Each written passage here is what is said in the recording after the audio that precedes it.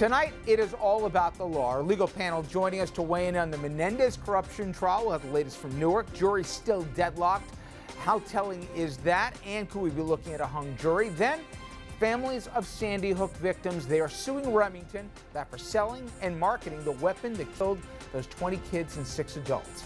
Will they succeed and overcome the immunity that only gun makers enjoy in this country? And also, an assistant district attorney in Dallas has just been canned. That after abusive treatment on an Uber driver is caught on video that you'll see shortly. The question is, when someone is a public servant, where is the line that gets them fired for public behavior? Good evening, everyone, and welcome to RFL. I'm Richard French. We begin tonight at the federal courthouse in Newark, where the jury in the Menendez corruption trial is deadlocked again. The judge sent them home for the day again, and they'll head back to the jury room first thing tomorrow morning. Dominic Carter, as he has been since the gavel first dropped in this trial, he joins us now with the latest. And good evening to you, Richard. We will be right back here again tomorrow morning. Federal Judge William Walls meant when he told the jury to take its time. All he said to the panel, have a good evening and see you tomorrow. I appreciate that there are clearly jurors who are asserting my innocence as well in the jury room. Defense attorneys filed a brief for the judge to instruct the jury that a deadlock can be an acceptable outcome to the case. On the other side, prosecutors want deliberations to continue. Do you think, Senator, the jury knows it's an acceptable outcome for them to have a hung jury? Well, I certainly hope they know that. The jury has a right at any time to communicate with the judge as to questions or as to the status of their deliberations.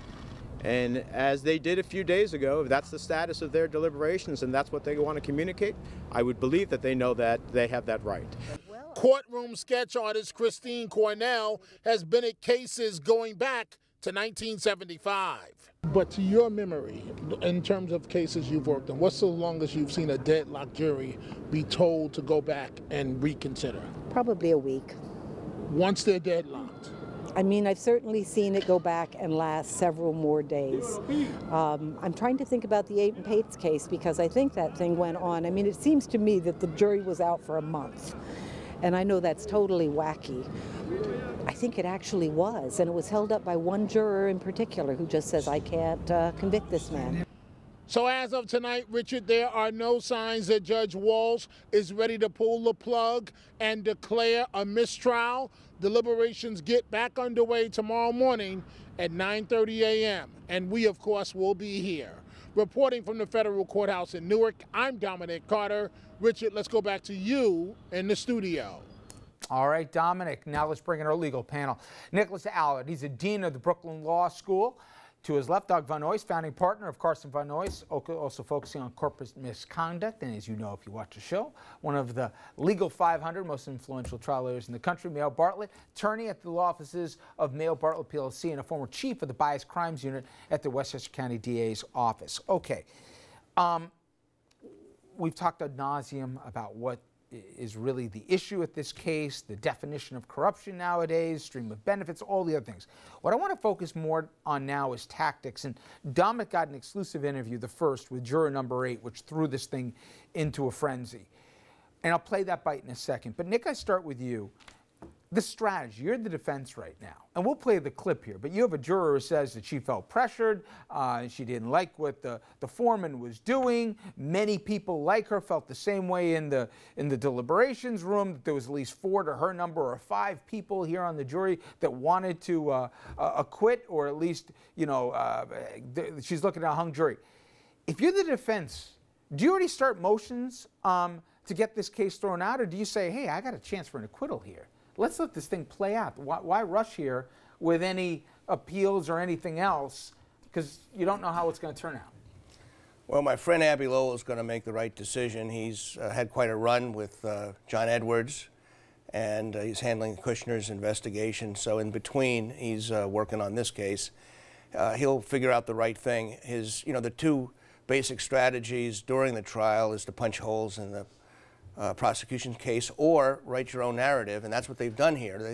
The The narrative basically is that this is, you know, standard political service, constituency service, and given the recent cases, it's hard harder and harder to get a conviction when that argument is made. At this point, I think they're just going to wait. He's really sitting in the catbird seat right now, and maybe my colleagues will disagree, but I think that he'll just wait and see how it plays out. Well, let me remind everybody, guys, when we say juror number 8, so it was scheduled, and I still don't know why the judge allowed this, but this was a pre-existing vacation that the juror had said that she had planned to take. Obviously, the judge nor anyone involved thought the trial would have gone as long as it did, but nonetheless it did, and she took her scheduled vacation. As soon as she walks out, and another juror was going to be impaneled, they begin the deliberations all over again, starting this Monday. This was the end of last week.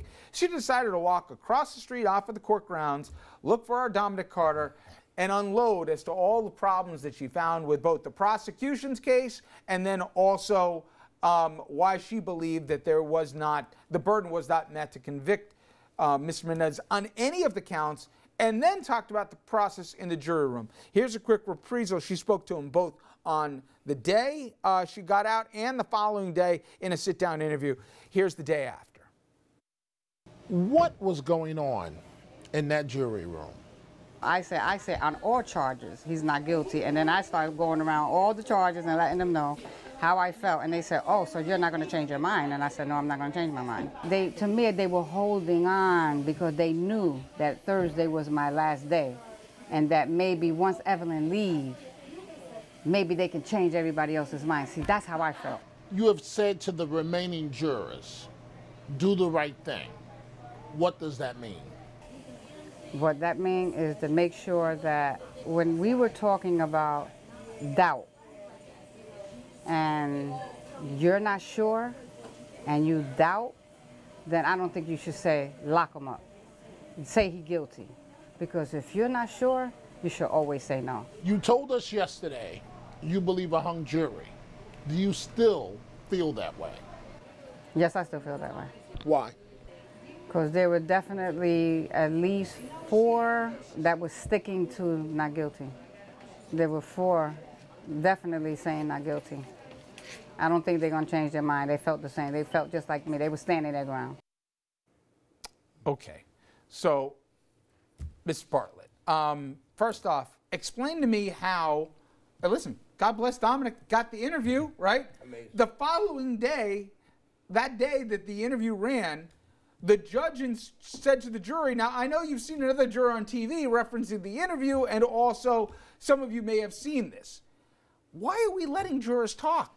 Believe me, God bless you, Dominic, but why are they letting them talk at all in an ongoing case? Well, there's a bigger problem. The bigger problem is that in any case, judges are supposed to and routinely do caution juries and members of juries that they're not supposed to read or hear anything about it. If their friends or family know anything about the case, they're not supposed to share it. Let alone introducing yourself to your courtroom. But the fact that the judge made that statement is very telling about our criminal justice system as a whole, because the reality is that I don't think that very many people actually take that oath very seriously. So they absolutely see what's happening on the case. There's no way they don't read any newspaper, they don't watch any television, and as soon as it comes on, they run away. So at the end of the day, he should have never had to tell them that. But secondly, look, you have this young lady who was a member of the jury. She's out here giving us a snapshot of what it means to be a juror. And I think she hit it 100% on the head. You know, you're presumed innocent until proven guilty. The defense has zero burden whatsoever. And if you're not sure, basically, that the person did it, you should acquit. It's not, well, I kind of think he or she did something. Okay, but to that point, Doug, you're a former prosecutor, right? All of a sudden you hear there's 4 or 5 in the room that feel reportedly the same way that Ms. Arroyo did. Are you going now at this point and talking about working out a different plea, lesser charges here? Are you rolling the dice that hopefully this thing turns out? What's going on behind the scenes? Pull the curtain back for us, given that they get an insight, if you believe the woman, as to what's going on in the deliberation room. Well, I don't know. This particular case, I don't know if a plea is possible. I mean, if he pleads guilty to anything, he has a problem. So, but generally, if you know, listen, if you try cases, you know that juries fight. I mean, if you can listen, you can sit in the courtroom sometimes and listen to the jury room, and you'll hear jurors yelling and screaming at each other. I mean, that happens all the time. These deliberations are very contentious. But at this point, you know that days have gone by where the jury has indicated they're deadlocked. After when days go by, it's very unlikely that a juror is going to say, you know what, I was committed to this point, and for days and days, I'm changing my vote. I know there's always exceptions here, but if you're into the third day, when the judge keeps sending them back here, it's pretty much a big tell here that there's not only discord in there, but they're probably not going to reach a unanimous verdict, right? Yeah, and there is a charge that a judge usually gives a jury when they say they're deadlocked. It's a charge that basically says you got to do everything you can to get this done because resources have been spent. And I'm sure he's probably given them that charge already. I can't see how this is going to be anything other than a deadlocked jury. It's called an Allen charge, and when you give that Allen charge, generally, in my opinion at least, it heavily favors the prosecution.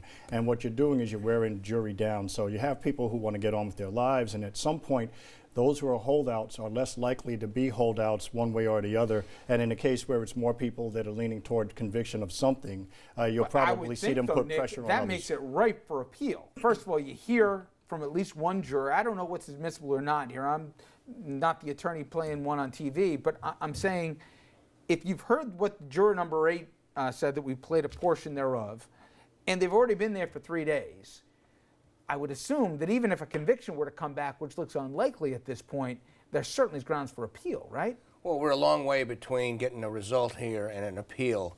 In terms of the result, the longer this goes, I mean, my gut tells me that the tougher it is to avoid a deadlocked jury. But then, you know, you already have these issues that are surrounding the behavior of juror number 8 and what the judge did or didn't do in that circumstance.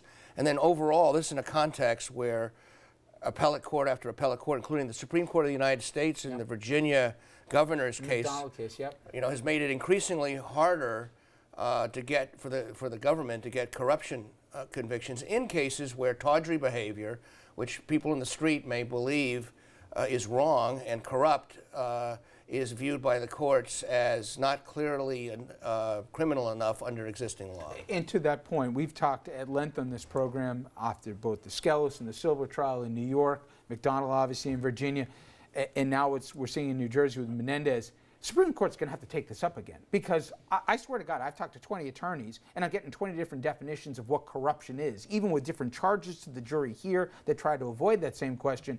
It's still ephemeral. What is corruption? I think I know it. I think when I see it, I can tell you what an abuse of power is, but what stream of benefits are or not, you know, there's so much conjecture still left out, and I think that's exhibited in the jury room. Well, I would qualify that just a little bit. The Supreme Court in the McDonald case was unanimous under Justice Roberts. And so really, if the public doesn't like this, the public is going to need, they have a role to play too, and it's for the legislatures to clarify and tighten up some of the rules where the ambiguity is. But wasn't the McDonald case, and I've got to go to a break, but wasn't that really more condemning the instructions that were given to the jury rather than clarifying exactly what's defined as corruption from stream of benefits and what the quid pro quo is? I mean, isn't that still a little undefined at this point? The point was they just said in those cases they didn't charge the jury the right way, and obviously that polluted what happened in New York with Skelos and Silver, but they never got down to the root of it is, when you're an elected official, what you can and you can't do with your office. Well, it's 6 of one, $175,000 of another. And basically what Roberts' opinion said was that the conduct is outside the scope of what should be the narrow focus of a criminal act. It was just regular, you know, we may not like it, but it's regular political activity. And so that was their interpretation of the law. And to me, that's still the ongoing debate for another day, which is what is regular political activity and acceptable or not.